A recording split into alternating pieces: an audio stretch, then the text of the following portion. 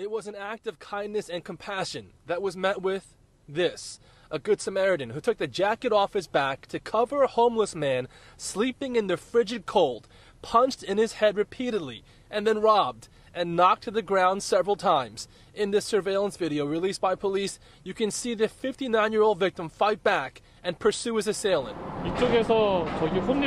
Speaking in Korean, the victim says he noticed a man sleeping on the street wearing only a hoodie, shivering on the ice-cold day. He felt the need to help, but as he covered the man with his jacket, suddenly his pants were being yanked, his wallet fell to the ground. The suspect snatched it. That's when the suspect kept punching the victim and tossed him to the ground repeatedly.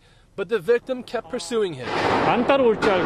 He says when they got to the end of the block in front of the public library on 5th Avenue, the suspect took the cash out of his wallet, stuffed it in his pants, then tossed the wallet.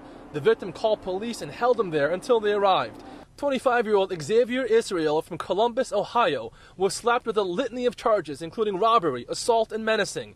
He was arrested twice earlier this month. On January 8th, he was charged with assault after punching a 49-year-old woman who offered him help on the Upper East Side. On January 2nd, he was charged with 2 counts of assault after randomly punching 2 18-year-olds inside Central Park. I asked the victim, would he do it again? Would he help someone in need after what happened to him?